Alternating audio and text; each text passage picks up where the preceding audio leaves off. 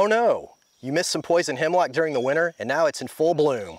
Is there anything you can do to control it at this point?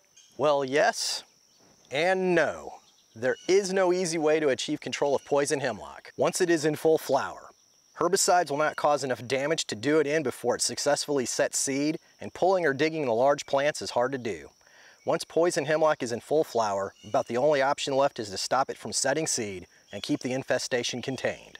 Doing this will require some hand labor and is not without risk. Remember, we are dealing with a highly toxic plant, so please be cautious and wear some basic PPE while going through the control steps I'm going to outline in a moment.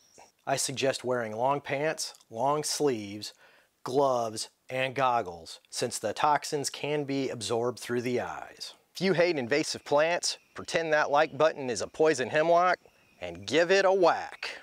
In order to keep the flowering hemlock from going to seed, the flower stalk will have to be removed. The easiest and safest way to accomplish this is to chop it down with a hand implement. Warning! You don't want to go after hemlock with a weed whacker or a mower, as both will sling lots of hemlock juice into the air. You don't want that stuff hitting you in the face, or worse, breathing it in. Either can have dire consequences. They don't call this stuff poison hemlock because it sounds cool. So stick with the hand tools. Choose your favorite chopping implement. It can be a sickle, machete, brush axe, Klingon bat lath, or lightsaber. Whatever you like best. And while we're at it, let me know in the comments which you prefer, Star Trek or Star Wars. Make sure your PPE is on, and then starts the fun part, giving all the hemlock flowerectomies.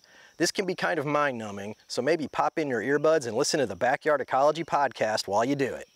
I like to pretend I'm the Highlander as I slashed my way through the patch. If you hadn't noticed, I'm a big fan of sci-fi and fantasy. Once the patch has had its flowers vanquished, take a second to look over your handiwork. But only a second, because we aren't done yet. All those flowers, even though severed from the plant, may still have enough energy to set seed, and you do not want that. The flower stalks must now be gathered and bagged so they can be sent off in the trash. Do not compost them, as they are still quite toxic, and the toxins take a long time to break down, and they may set seed in your compost pile.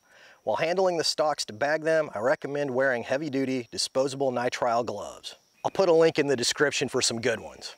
Thoroughly wash clothing that was worn while working with poison hemlock, and of course, wash your hands.